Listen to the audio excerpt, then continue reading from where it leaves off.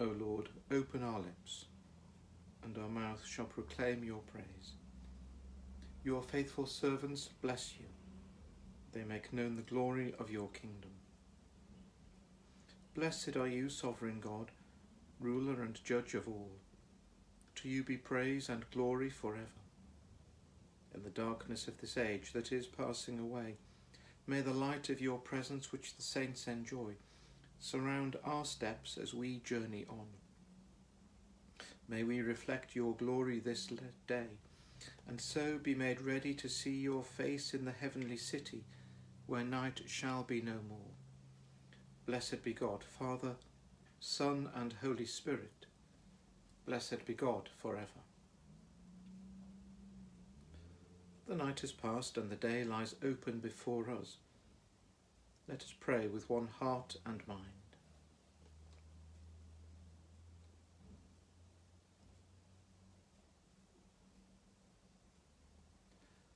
As we rejoice in the gift of this new day, so may the light of your presence, O God, set our hearts on fire with love for you, now and forever. Amen.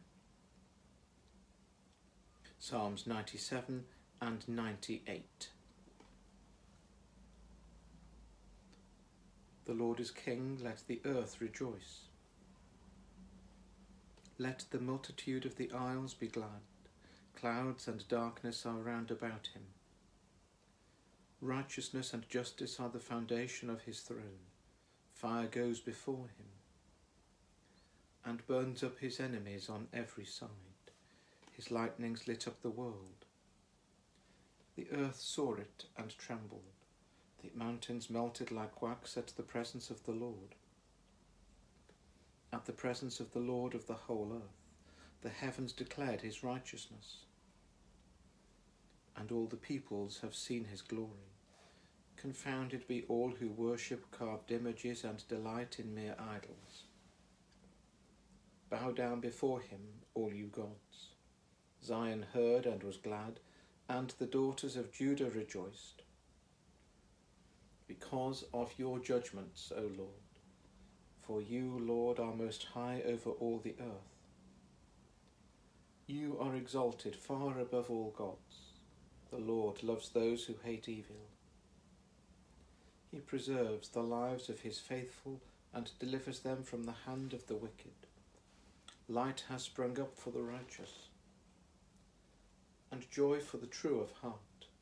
Rejoice in the Lord, you righteous, and give thanks to his holy name. Sing to the Lord a new song, for he has done marvellous things. His own right hand and his holy arm have won for him the victory. The Lord has made known his salvation, and deliverance has he openly shown in the sight of the nations. He has remembered his mercy and faithfulness towards the house of Israel. And all the ends of the earth have seen the salvation of our God. Sound praises to the Lord, all the earth. Break into singing and make music.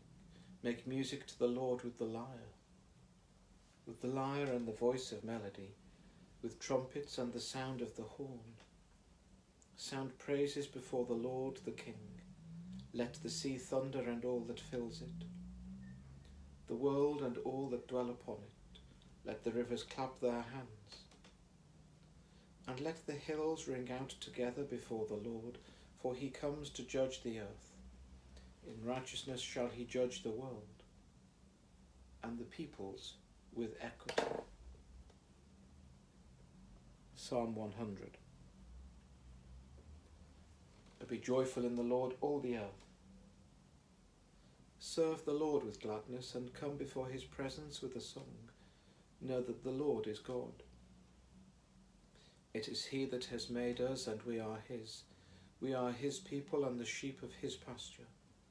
Enter his gates with thanksgiving and his courts with praise. Give thanks to him and bless his holy name.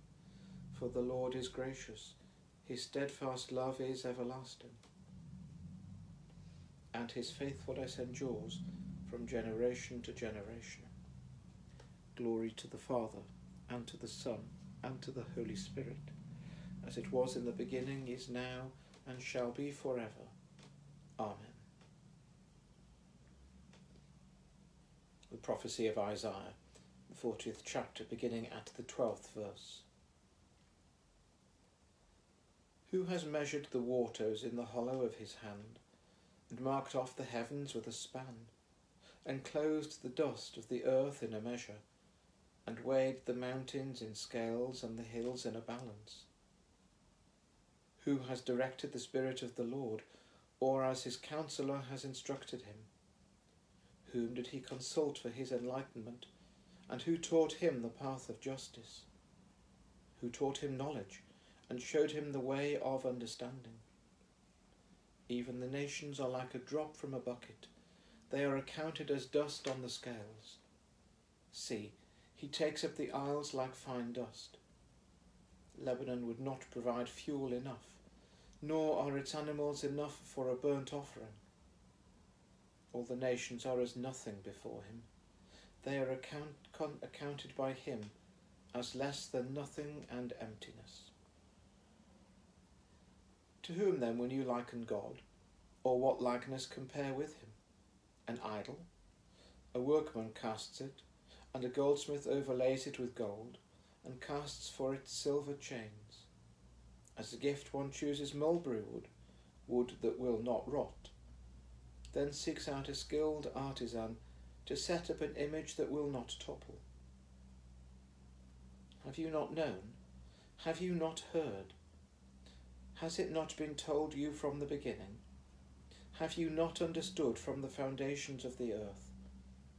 It is he who sits above the circle of the earth, and its inhabitants are like grasshoppers, who stretch out the heavens like the curtain, and spreads them like a tent to live in, who brings princes to naught, and makes the rulers of the earth as nothing. Scarcely are they planted, scarcely sown, scarcely has their stem taken root in the earth, when he blows upon them and they wither, and the tempest carries them off like stubble. To whom then will you compare me, or who is my equal, says the Holy One? Lift up your eyes on high and see. Who created these? He who brings out their host and numbers them, calling them by name. Because he is great in strength, mighty in power, not one is missing.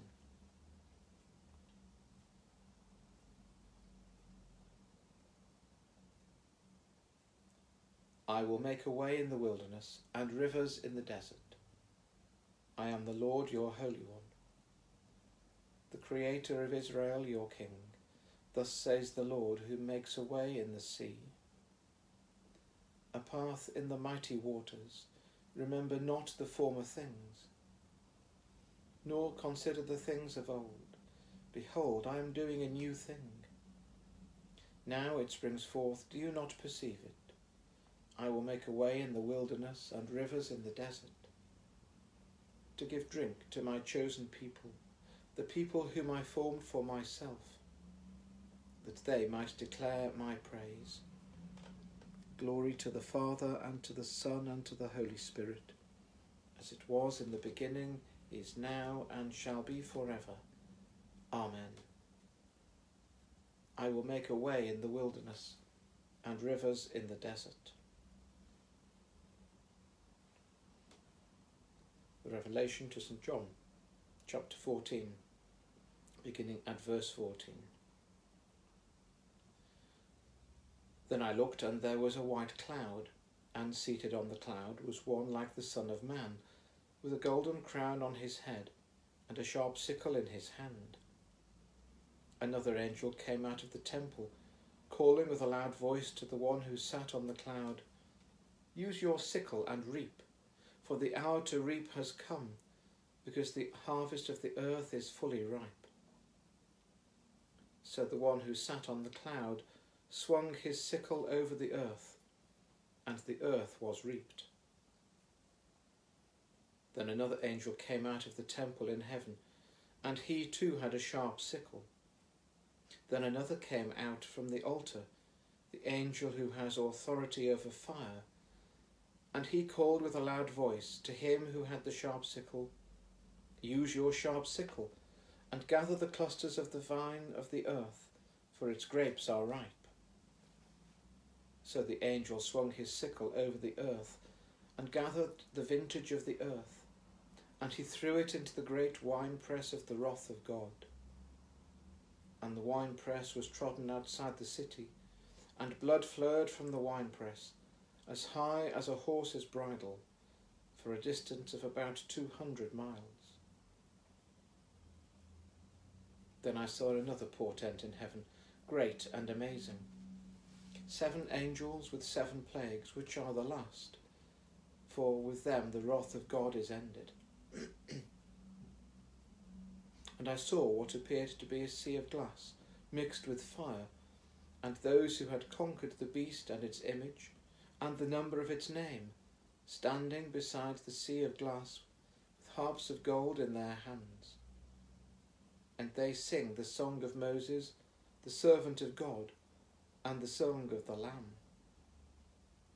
Great and amazing are your deeds, Lord God the Almighty. Just and true are your ways, King of the nations. Lord, who will not fear and glorify your name? For you alone are holy. All nations will come and worship before you, for your judgments have been revealed. After this I looked, and the temple of the tent of witness in heaven was opened. And out of the temple came the 7 angels with the 7 plagues, robed in pure bright linen, with golden sashes across their chests. Then one of the 4 living creatures gave the 7 angels 7 golden bowls full of the wrath of God, who lives for ever and ever. And the temple was filled with smoke from the glory of God and from his power, and no one could enter the temple until the 7 plagues of the 7 angels were ended.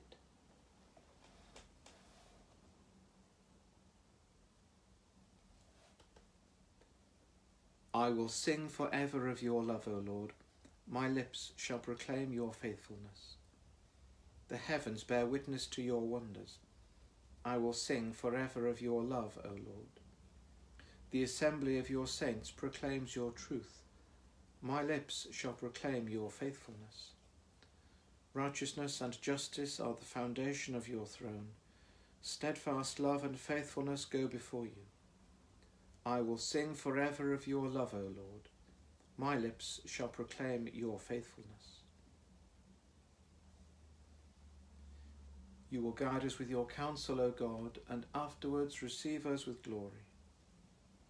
Blessed be the Lord, the God of Israel, who has come to his people and set them free. He has raised up for us a mighty Saviour, born of the house of his servant David. Through his holy prophets God promised of old to save us from our enemies, from the hands of all that hate us, to show mercy to our ancestors, and to remember his holy covenant.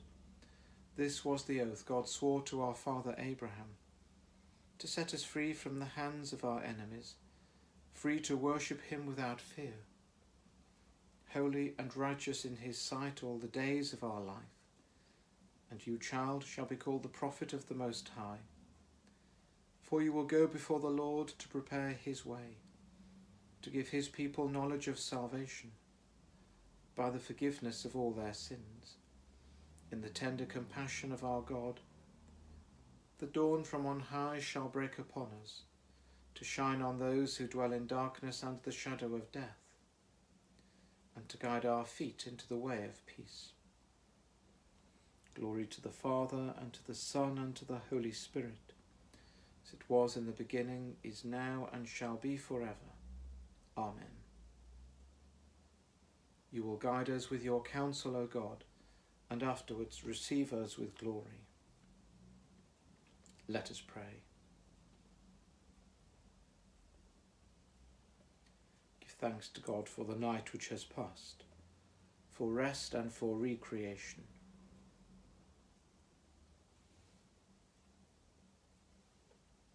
Pray God's blessing upon the life of the Church,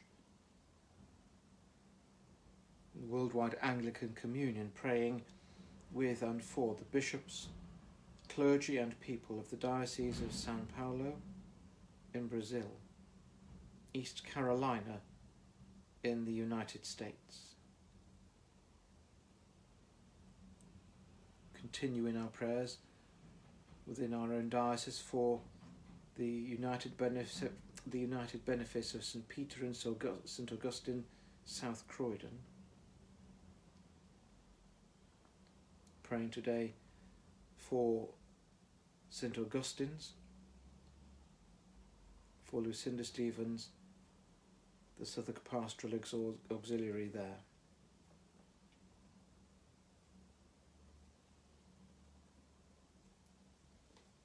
Give thanks for the announcements made last night.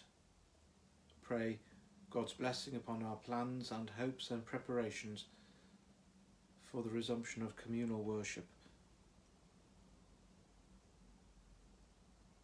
We pray too for our preparations for the start of Advent, that we may have hope and joy and expectation in our hearts as we prepare for the coming of Christ.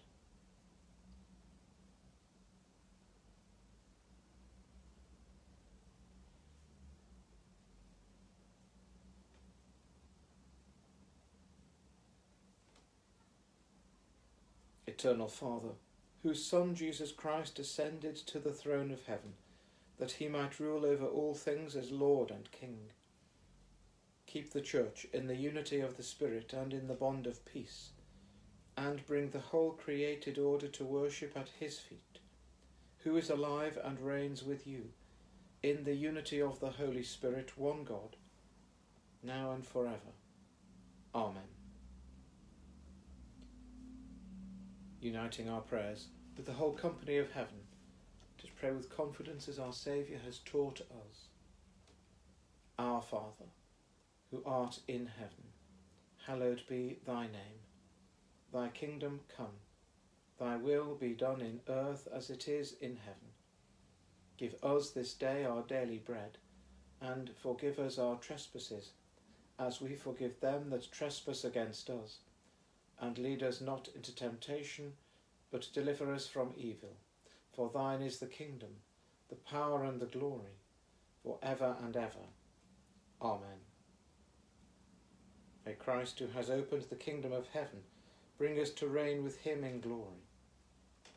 Let us bless the Lord. Thanks be to God.